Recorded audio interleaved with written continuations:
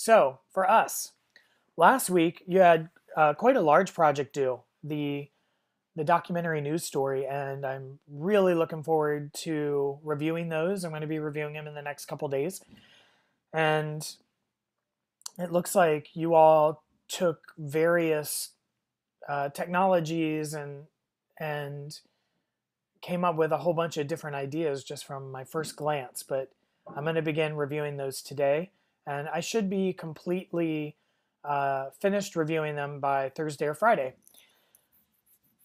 So I look forward to that and seeing kind of where your curiosity is going. This week is a little more relaxed. We do have one primary assignment due.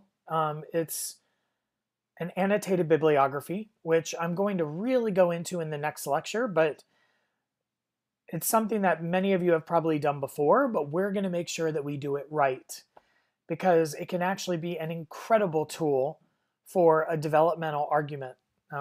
And now is the time for you to begin exploring not just your topic and not just the guiding questions, but the argumentations that exist around your topic and the questions that you're asking.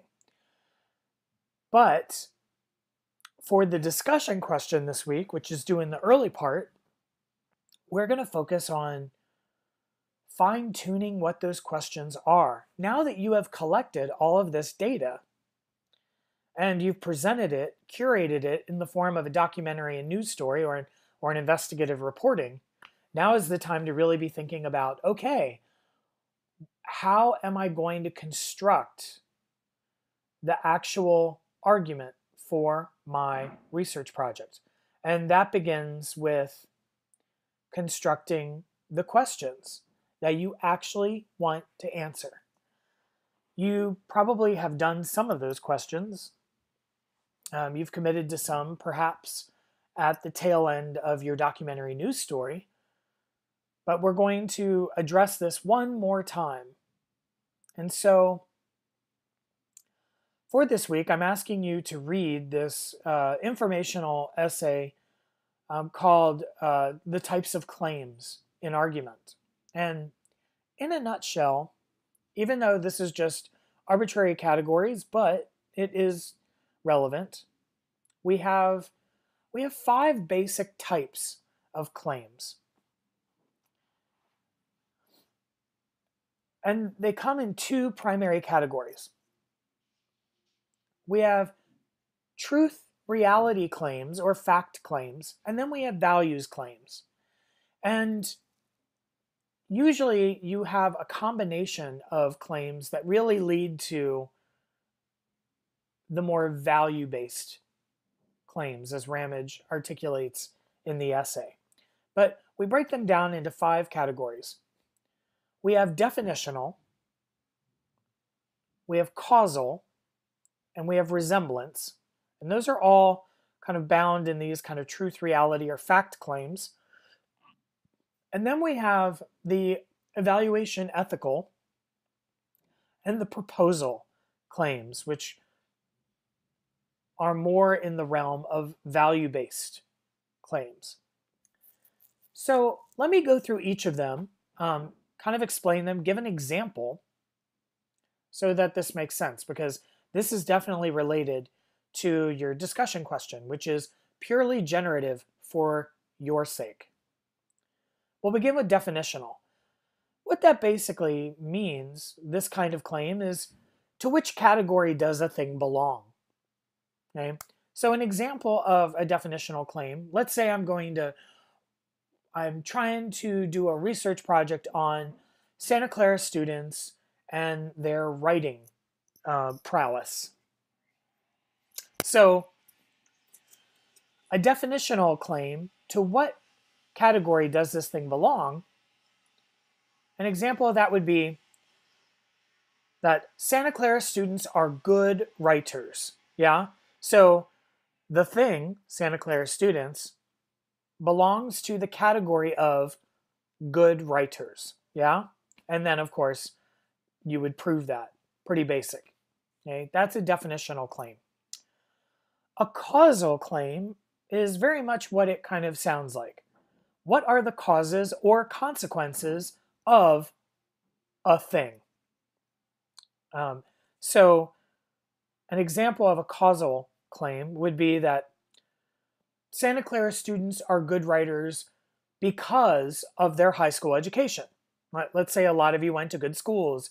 You're from neighborhoods that have well-funded high schools, or you went to a private school, or you went to a boarding school, or you went to some fancy schmancy place, yeah?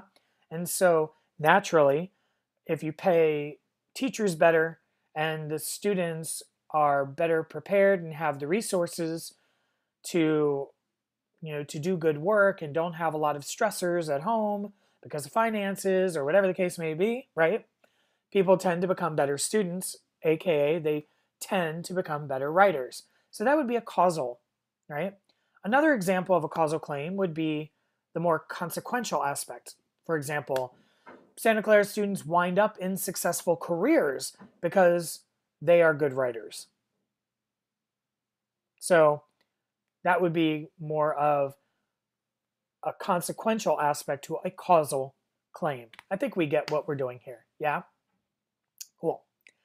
The last truth reality form of claim would be the resemblance claim, right? And this would largely be utilized when you are trying to determine the characteristics of something that you're examining. So you liken it to something else that has established characteristics already. Another way to think of it is, to what is this thing similar? Okay, the thing being Santa Clara students in our example, right? So a resemblance claim might look like this example. Santa Clara students are similar in skill to Stanford student writers, which is actually true. You and Stanford tend to be the best writers in California, according to a whole series of metrics, right?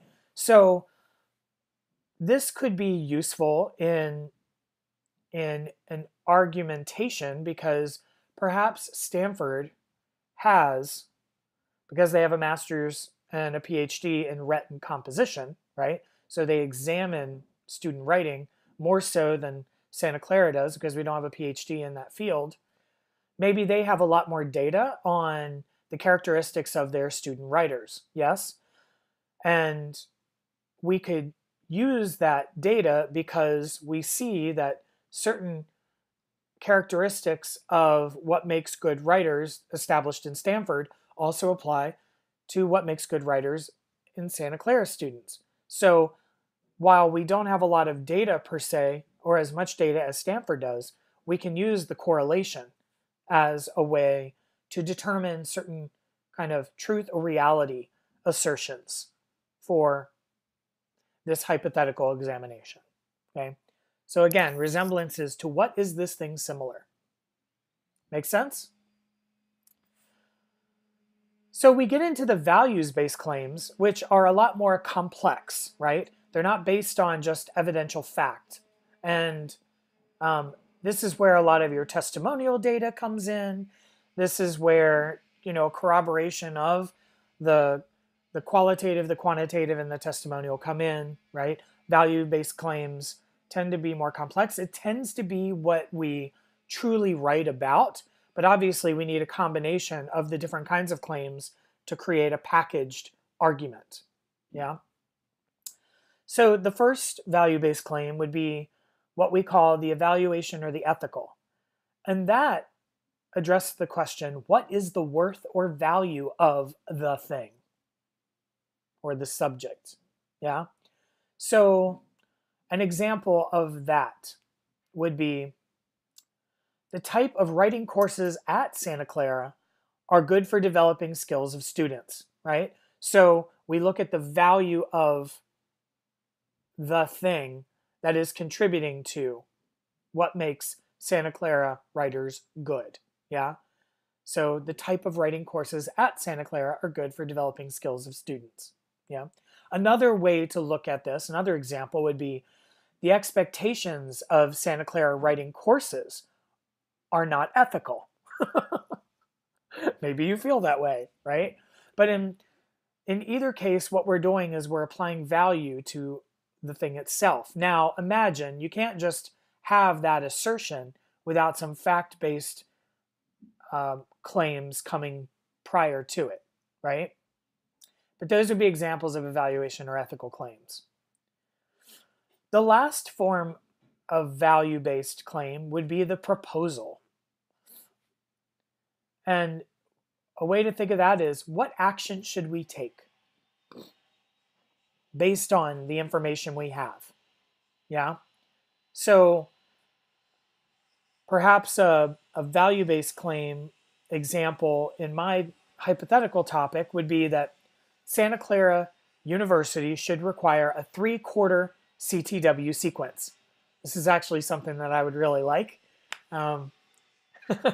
Maybe you disagree, but that would be a proposal, right? An action based on the data that we have. What should we take? Okay. And though that would be an example. Or, Santa Clara faculty should require less work or less busy work for their CTW students in order for them to develop other aspects of good writing, like thinking, for example, okay? Which is also something I believe. So these would be examples of proposal claims, okay? What I'm going to ask you to do for your discussion question is, now that you have amalgamated some data, some context vis-a-vis your documentary news story, and at the tail end of that project, you started asking some questions that might be a little bit more attenuated to what you're fascinated by, that's going to become your research-based inquiry. I want you to be thinking about your subject matter in terms of a series of claims. So the discussion question is asking you to now apply these types of claims to your subject matter that you might feel are relevant for your interest. And that way it allows you to begin sequencing of various forms of questions that are relevant, and perhaps thinking about it in a way that you haven't before. So with whatever your subject matter is, your topic, you are to come up with a definitional claim, a causal claim, a resemblance claim, an evaluation ethical claim, and a proposal claim, but making it in the form of a question, since obviously you're still in that mode. Okay? The point of this is to just begin generating ways to think about how you can address your topic, and it might actually inspire you to go down a particular route. Now imagine that any kind of sophisticated research project is going to use a collection of these claims. It won't just be one. It'll probably be a combination of maybe utilizing all of them, utilizing most, utilizing maybe variations of 2 of them. Yeah? But what it's doing is just allowing you to construct a series of inquiries that might be a little bit more specific to what it is that you want to examine. Okay? You're going to be sharing those questions in the discussion prompt, which is due on the earlier side here. And then you're going to respond to your colleagues very specifically, because they might be thinking about their topic in a particular way. And the more eyes we get on these questions, the more other considerations might be had. So you're going to be responding to your colleagues' questions with your own way of thinking about perhaps the topic, asking questions, coming up with ideas. This reminds me of, and we're creating a cloud of conversation around these questions so that you might ignite in your colleague another way of thinking about their topic that could excite them. So we're being very generative this week and really kind of doing the last touches on what our focus is, because the annotated bibliography that you're going to be doing this week very much is now researching complex argumentation around your topic. And you want to be able to evaluate and be in conversation with those argumentative modes. So now is the time. Now we're getting really into the research of your particular question. Cool? All right. So you're doing that discussion question. On Thursday's lecture, I'm going to talk about the annotated bibliography further, but you might want to look at the assignment prompt just so that you're perhaps are beginning to do that research. And I'll clarify what we're looking for with that annotated bibliography so that it is not busy work, that it actually is fully useful for you. And we'll go from there. Have a great beginning to your week. If you have any questions, problems, comments, discoveries, you want to talk about how cute my hat is, please contact me. And I'll see you later.